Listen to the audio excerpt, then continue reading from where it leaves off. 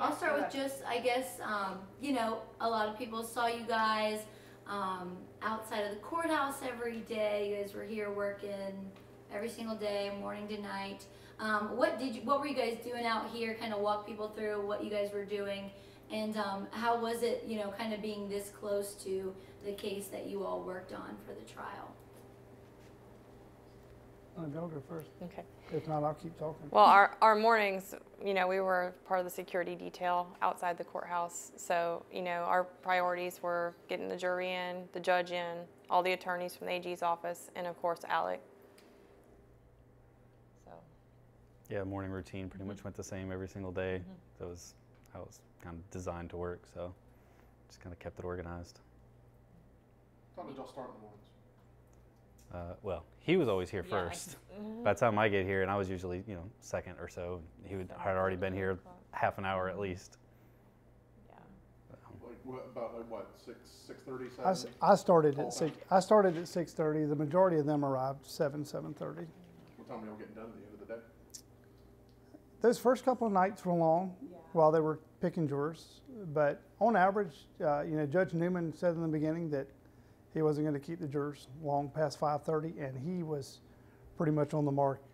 You know, by the time they let out, which was usually 5:30, 5:45, there's still 90 minutes of work after that with the, you know, the securing of Alex at the jail, getting the jurors back to their vehicles, the judge cleared out, the property straight, all the barricades back up, all the markers and all the secure parking spots. Everything closed up. Hey, the media was great.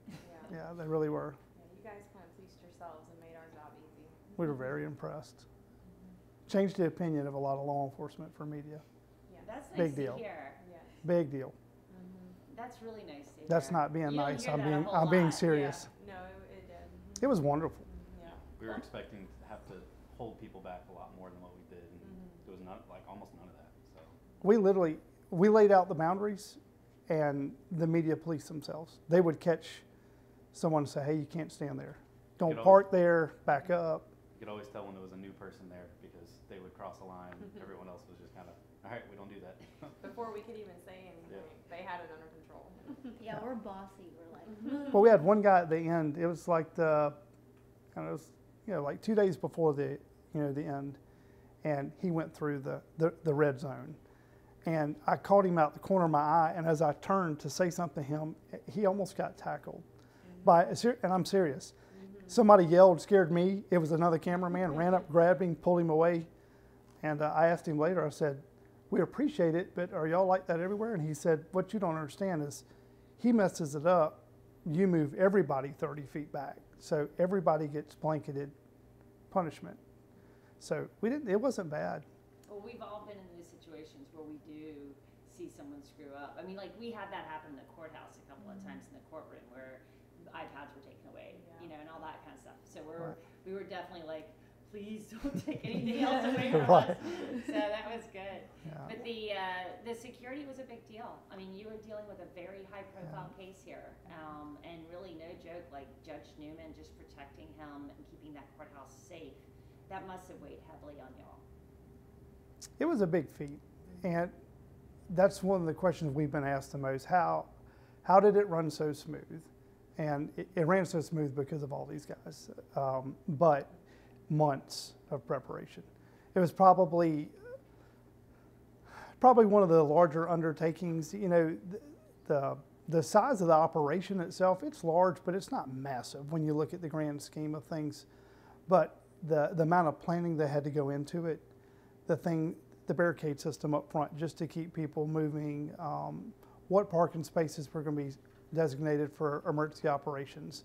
If we had a problem inside, how are we going to get paramedics or firefighters inside or criminals out?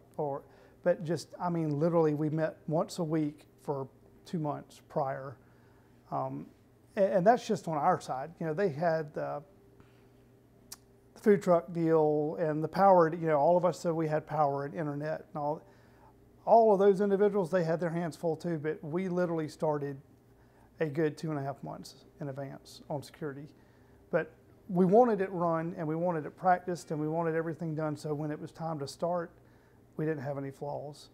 And I couldn't have been happier because, you know, what was it, 2 weeks in, we had a bomb threat, and it was, I mean, it worked like a stopwatch, man. It was great. We had no issues. Like, of course, we got a bomb threat. We got a bomb threat scare from a guy from a jail called it in, right? Exactly. Of all the things in the world. Yeah, he was from the prison, South Carolina Department of Corrections. Did you ever find out what he was up to? Not, and we haven't bailed on that. We haven't stopped. The investigation's ongoing. The problem is we're into the electronic forensics part of it, and it takes forever. You know, do we have the right guy? Yes. Do we have the device that the call was made from? Yes. How did that happen so quick? Like tying it back to that guy in that jail, got his phone. You know, it was pretty quick. You guys put out the release with the update. How was that so quick? Well, the first part of it was evac. Yeah. So, you know, we're proud we pretty much had the entire property evacuated in 5 minutes, which is a pretty big deal considering the number of people that were here. The jurors and the judge were relocated to a secure location, so secure that we had to remind some of our personnel where it was because, you know, during that transfer, but, you know, they were quickly moved without issue. They were taken care of, actually fed lunch remotely at that facility.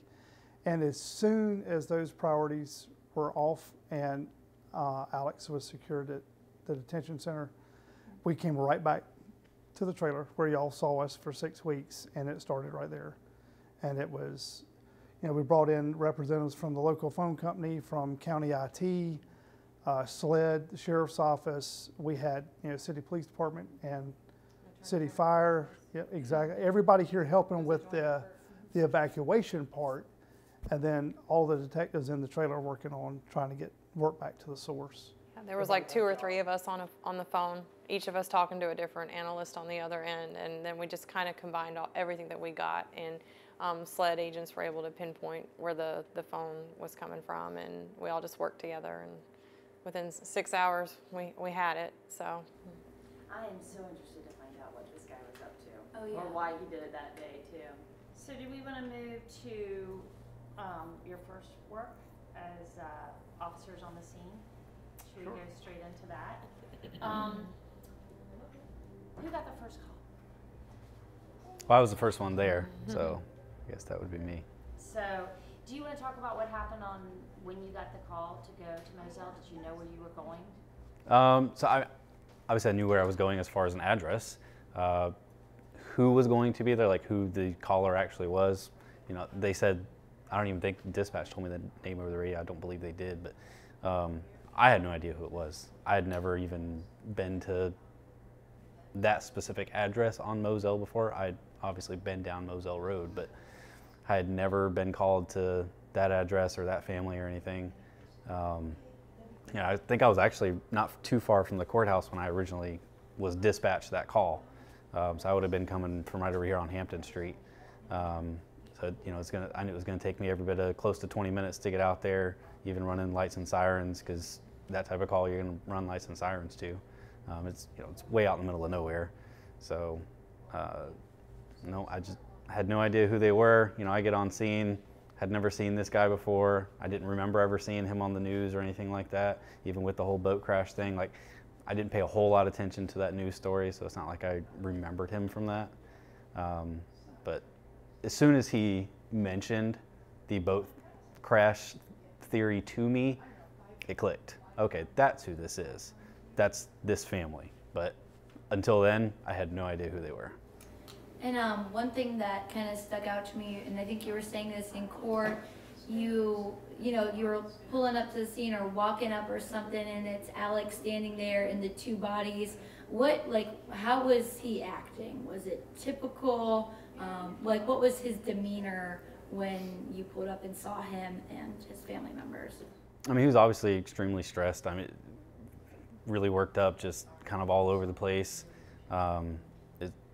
And it's hard to gauge someone's reactions in a situation like that, because, and they'll tell you this, as many homicide scenes as we've been on, there's such a wide variety of how victims' families and or suspects that might still be there are acting. You know, the human emotion is just so unpredictable. But you know, getting there, walking up, you know, Paul was laying on the ground on my left and Maggie was on the right, and just, you know, he's standing, you know, I don't know, 10, 15 yards from where they were, and he just kind of pacing all over the place and just immediately wanted to start trying to figure out, or he wanted to start putting blame on something. So did you think that was like different, and were you worried about someone? I mean, you're in the middle of the country, it's late at night, it's super dark out there. Were you worried that someone was going to pop up on the scene? Like, was he worried about that? So anytime you show up to a scene like that, that thought is always going to be there.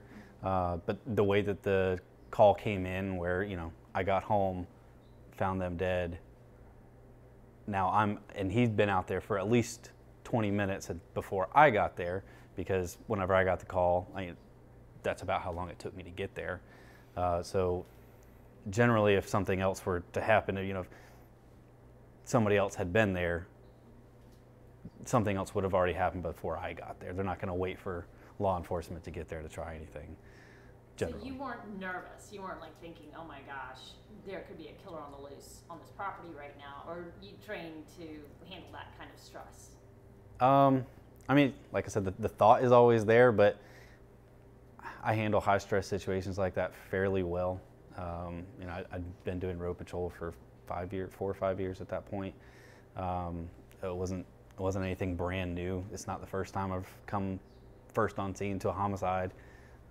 So it's nerve-wracking in a way, but you know, I had 17 minutes or roughly of driving on my way there to already, you know, I've ran through 100 scenarios in my head at that point of what happened. You know, you're already thinking about things before you get to the call.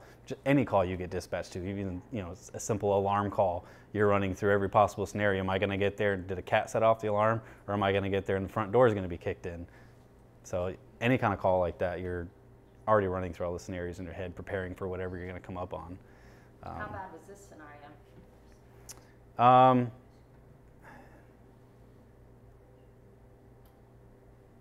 There was a lot of different options running through my head of what could have happened or what I'm about to walk into.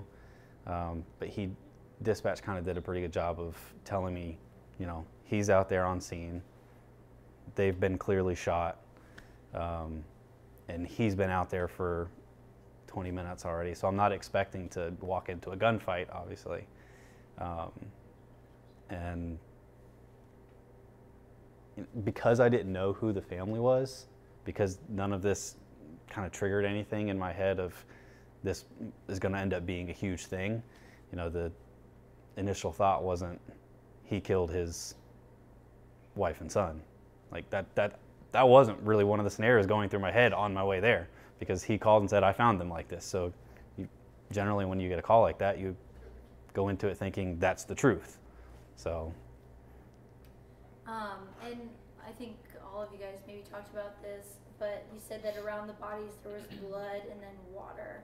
Is that different, or is that normal? Did you notice that right off the bat? Me walking up on scene, you know, I obviously noticed a lot of blood around each of them. The water that was kind of around Paul's body didn't really. Those minor details aren't something you're looking at when you're walking into a homicide scene when you first get there. Obviously, once more people are getting there and you've got time to actually gauge what's going on, but you know, I'm doing more.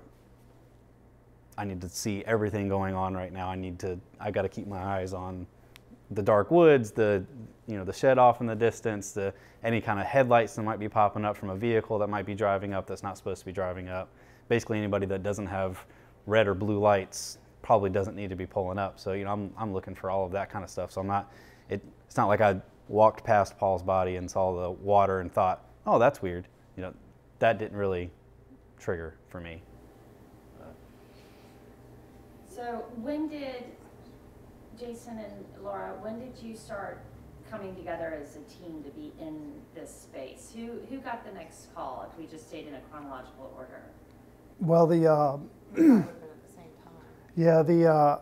I actually heard the call over the radio when it came out, and I knew that I was going to be getting a phone call, and I literally was, putting my gear on and walking to the door, and the phone rang, and it was dispatch. And I told them, I heard the call, I'm getting in the car right now. And after I got in the vehicle and began heading to the call, the sheriff called, and he asked me if I knew who the caller was. And I said, no, boss, I haven't. All that was given to me was same information that was over the radio. And he said, dispatch says it's Alex Murdaugh. And the sheriff and I, where we live, put us closer to the scene than the rest of the detectives in administration. So by then I had heard Daniel and his team going on scene and confirming, 2 fatalities. So we went ahead and did an all call, and that would have been when, Laura got the call. And I wasn't that far from the scene. I believe I was only 6 minutes, 6 or 7 minutes behind Daniel's team when they arrived. And, they did the necessary stuff, making sure that there wasn't a bad guy on scene, wielding a gun, hiding in the bushes, securing the crime scene, evacuating anybody that wasn't absolutely necessary inside the crime scene out to preserve evidence so that when we finally got there, we could start doing what we were going to do. But I believe I got there at right after 10:30, and the sheriff and I arrived about the same time. And Alex Murdaugh, what went through your head? Well, initially, I do know Alec. We're not really close, but I know the family. I've been here my whole life. So I was aware of some of the other factors that were going on at the time, the boat case and stuff. It was not my thought en route to the call that Alec had done anything to his wife or his son. So I was preparing myself for some type of scenario where someone had come there and done something. That's what I really was anticipating when I got there. And I pulled in and parked, met with the sheriff real quick and did a quick walkthrough, and basically walked right straight through the scene over to Daniel, and spoke to Daniel and spoke to Alec, and just kind of absorbing what I was seeing on the way through, and making some quick determinations. We knew that we had a weather front coming in.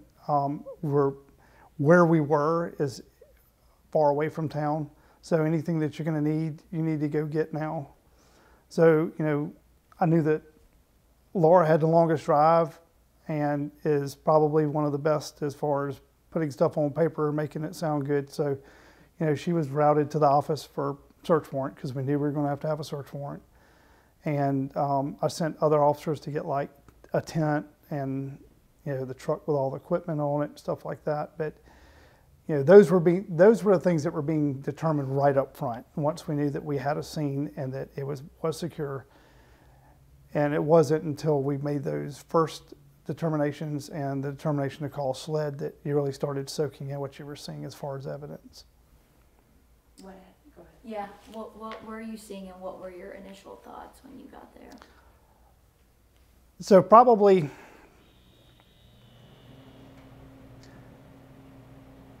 how long was it before you got there with the warrant? Probably 11:30, I think. I was going to say within about an hour. And I was the first one, I'll go ahead and say it, I was the first one that didn't like some of the things that I saw.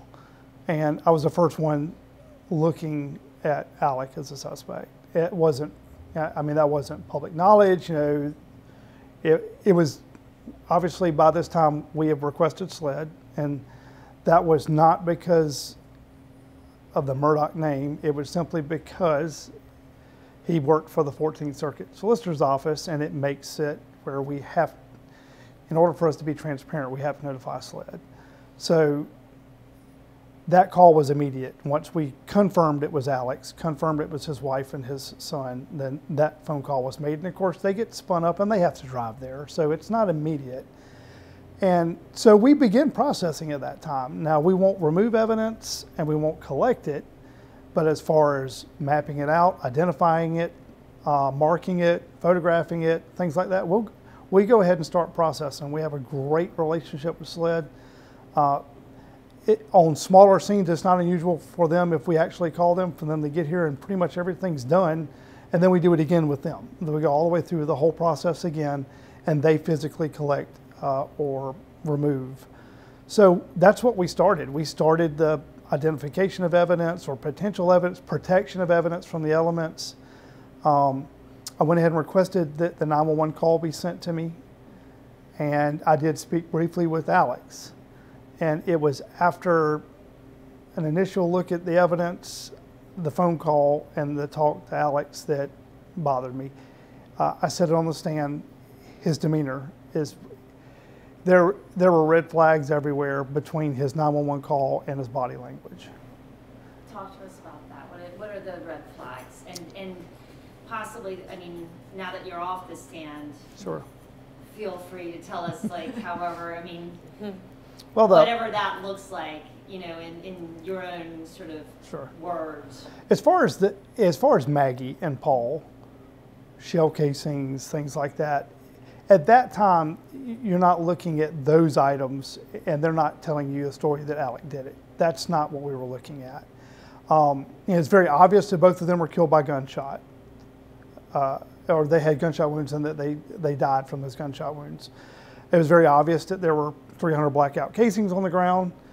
Very obvious that it appeared to be a shotgun wound to Paul, but we didn't know that for sure until we got into the room and started processing later.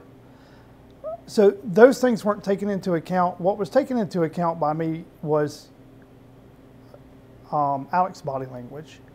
So it is hard, like Daniel mentioned before, if you don't know someone, to determine, are they truly emotionally upset? Are they truly crying? Are they faking? But regardless of whether you know someone or not, you can determine a baseline. And a baseline can be, it can be the emotion. It can be upset. You know, Daniel gets there and he's obviously visibly shaking. That can be his baseline. But right off the bat, and there's a great example on Daniel's body camera of, I mentioned before, it's called either stop sign or red light emotions. And what I mean by that is you can't, if you're truly upset, you can't stop it like that and change direction. And he was upset talking to Daniel and just doing the crying, doing the emotion, heavy breathing, and he stops. And he says, "How are you doing, sir?" You can't do that. That one thing is not it. That's, you know, everybody says, "Well, was that it?" It's a whole conglomerate of things. But that was one of the first ones that I saw. As soon as I walked up, he spoke to me, so I thought maybe he's just upset. It is his wife. It is his child. It's the other things when you take into account. He won't look at you when he's talking to you. Again, by itself doesn't mean anything, but usually when somebody fixates their eyes and they answer questions, it's more of a recap of what they're remembering. Usually someone that's come upon a scene like that and you ask a question, "What did you see when you got here?" As they talk, their eyes are bouncing all over because they're looking for clues. They're accessing what they saw when they first walked up. I saw my wife Maggie, or I saw Paul. But you noticed when he was answering, he never looked at the person he was addressing. He always stared off into the direction. And he had a really, really low blink rate. Typically someone who's in a high stress situation, their eyes are blinking a lot. And it was weird to watch because he didn't blink. So then we brought up the 911 call, and one of the things he says on the 911 call was that he had come to the residence and he had found his wife and his son dead. And the dispatcher is just at that point in time getting information. Doesn't slow the response. They're just gathering more, feeding that to patrol that's on the way, and also keeping the caller busy so that they're not getting upset or any more upset. And she asked about guns. Do you see any guns? And he says, no, I don't see any. And she says another question about the firearms, more or less hinting at maybe a suicide, a murder-suicide. And he got real snappy there for a second and said, well, it's not a suicide if that's what you're asking.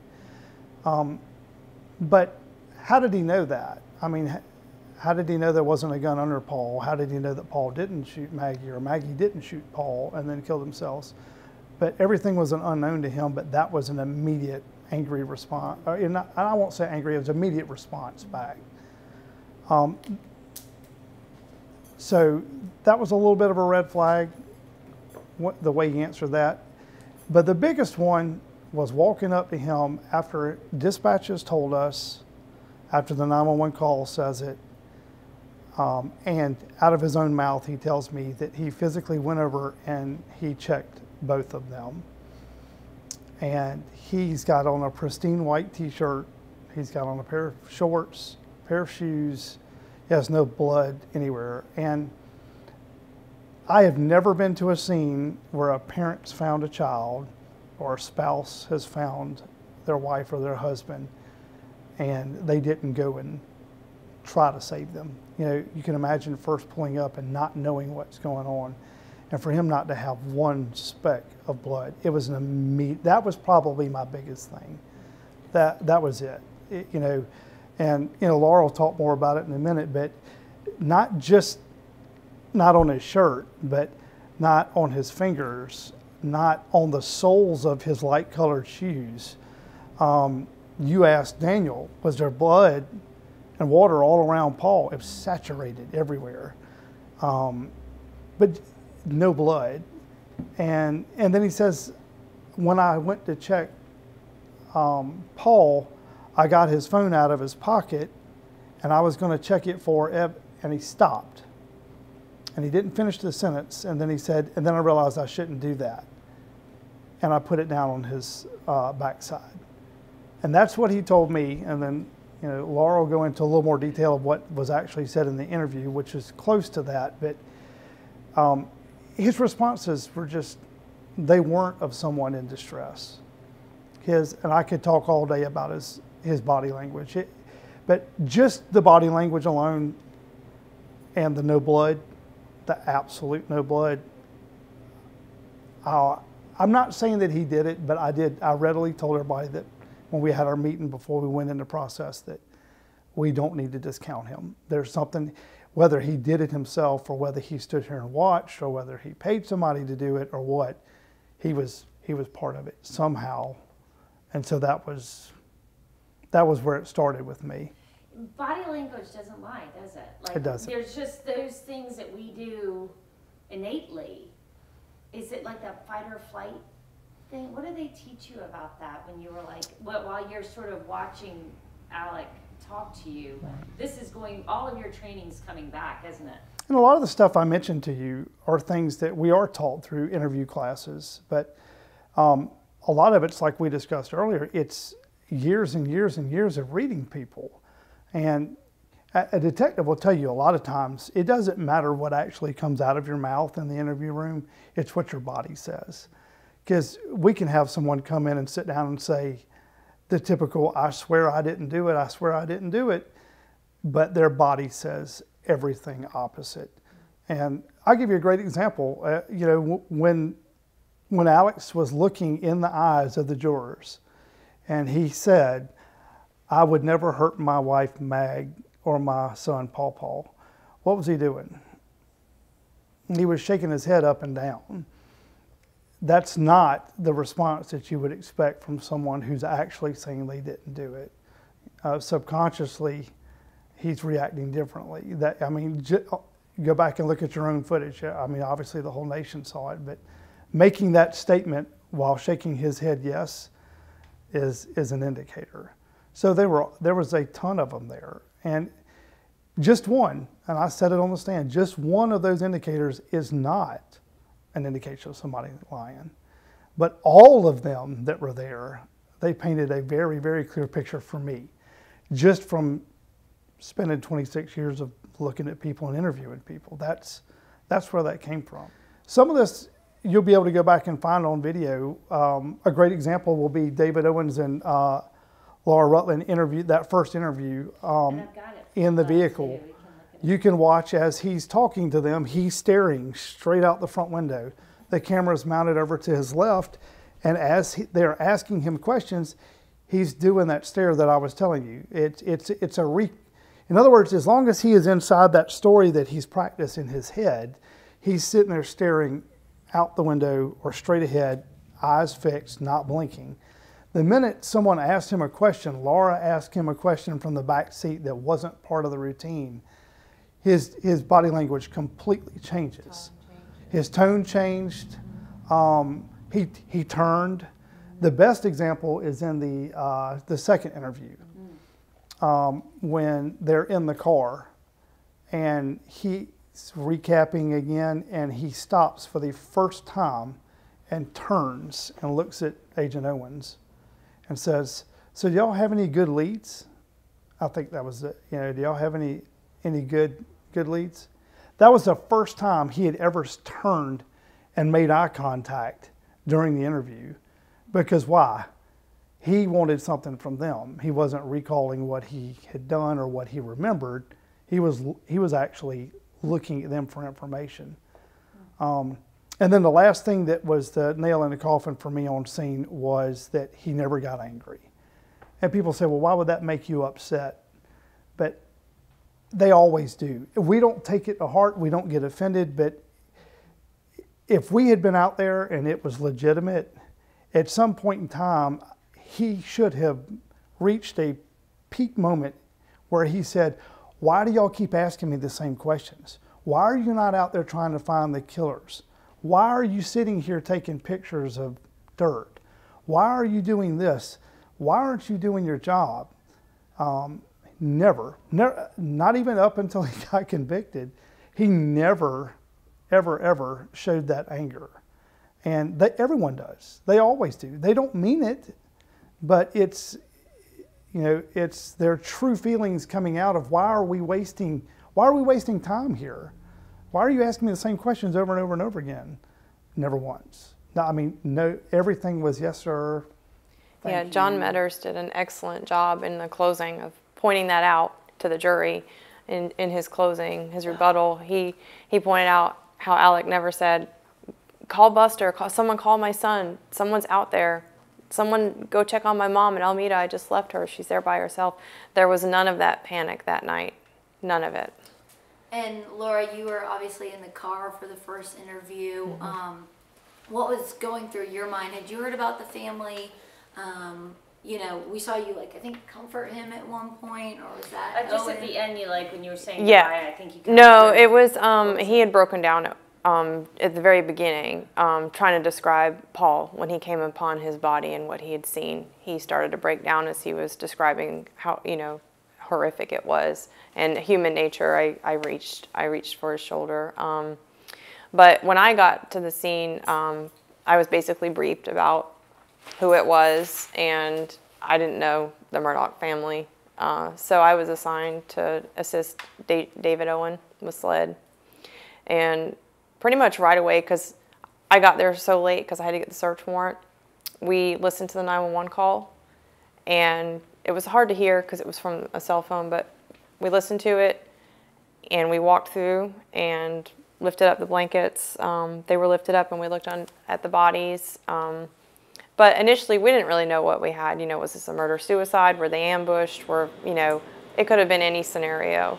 So we went to Alec, and Agent Owen explained, we need to speak with you. And he was with his attorneys, and he said, that's totally fine, I understand.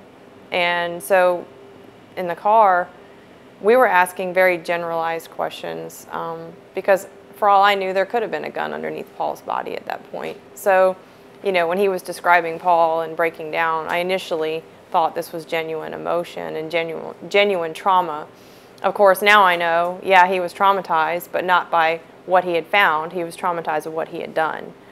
That's the advantage of being able to look back and watch the body cam and spend hours watching it over and over and over again, and you pick up on those cues. And So for me, it was probably the next few days before I was like really narrowing in on Alec.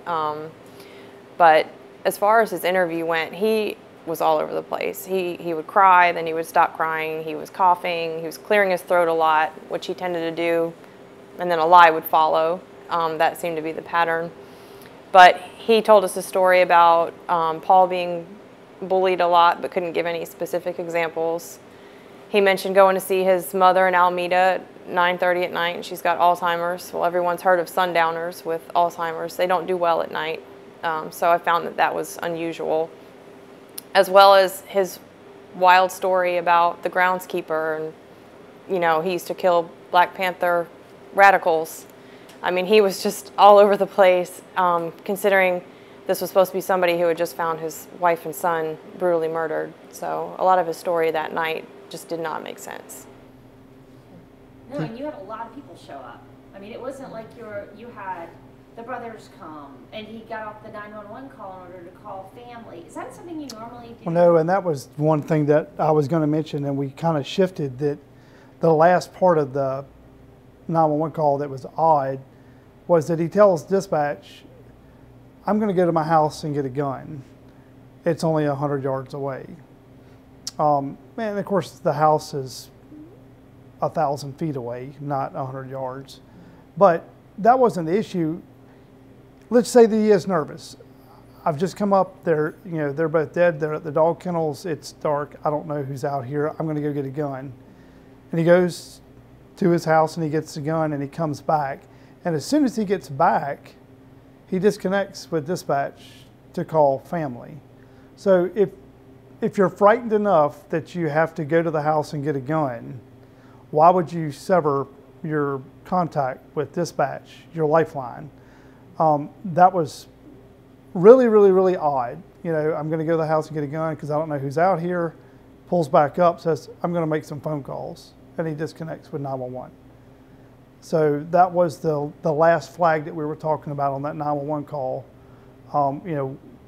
That gets your wheels spinning about why does he have to have the gun now? Was he taking something there? Was he bringing something back? Was it just to get a gun in his hand so that he could excuse having GSR? What was going on there? But that's really weird to panic enough to have to leave and get a gun, but then as soon as you pull back up, say, okay, well, I'm gonna make some phone calls. So, yeah. I forgot, I randomly just thought of this. He said that he had pills in his pockets during that first interview. And when Daniel walked up, yeah, right? he says he's And like, Jason. yeah, like a drug addict or whatever, 50K a day on pills, full function. Did you guys think he was acting like a drug addict or someone Not at all. that had pills in their pocket? No, not at all. You searched him, didn't you? So when I first got there, one of the first things you see me do is check him just to make sure he doesn't have any weapons. That's something we do anytime we come onto a scene like that. He's the only one here. I've got two people that clearly suffered gunshot wounds. First, I want to make sure that I'm aware of any and all weapons that are out there. So, you told me the shotgun's leaning up against his car. I'm just going to check him, make sure I don't see any weapon. I'm not sticking my hands in his pockets to see what all he's got in there. I'm not doing a full search, just doing a quick pat down, making sure he doesn't have any weapons that I'm not aware of.